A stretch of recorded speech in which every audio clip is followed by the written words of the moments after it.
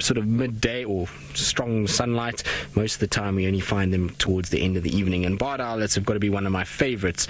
And the reason why I've liked barred owlets so much is because when I worked at Simbambili, there was a barred owlet pair that used to live in the lodge itself, and when I used to walk from the main area towards the rooms and go and walk along that path, often I would find these little barred owlets sitting right next to the path itself, and they became very relaxed. Oh, are you a little bit tired?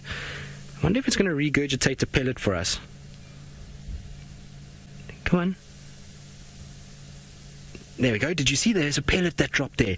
How cool is that? So what happens with owls is that they are not like a lot of the other birds. They have a very special sac, basically, that sits underneath the beak.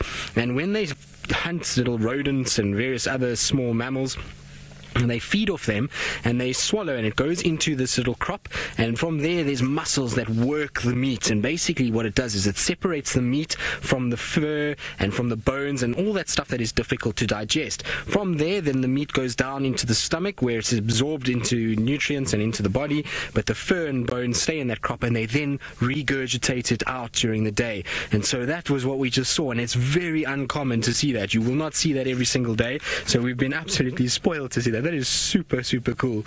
I'm so glad that we got to see that. That's very cool. What I want to actually do is maybe come back here in a few days time, because our guy repeater should be working, and we should be on walk soon, and come and see if I can find that pellet in that area and show you just what comes out of this little barred owlet in a few days time. It will be really cool to see it. But that was epic. It's not something we're going to see often.